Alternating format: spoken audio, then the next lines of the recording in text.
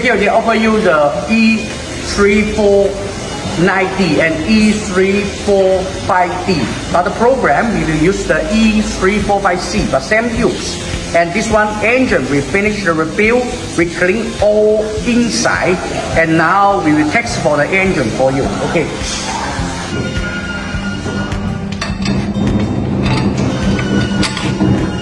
Okay, we need to change the right wheel because this one is a RRA.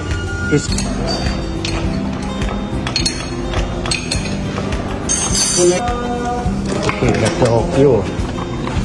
And connect the start motor.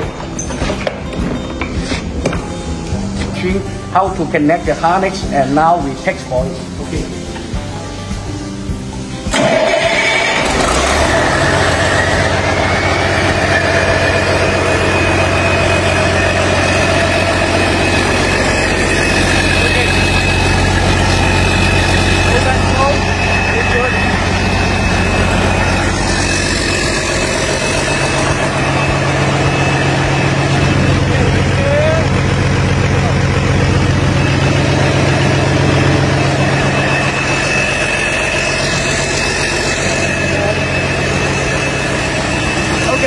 Go to see this one.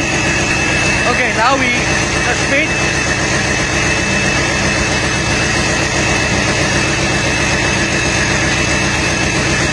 Okay, engine oil pressure. Okay.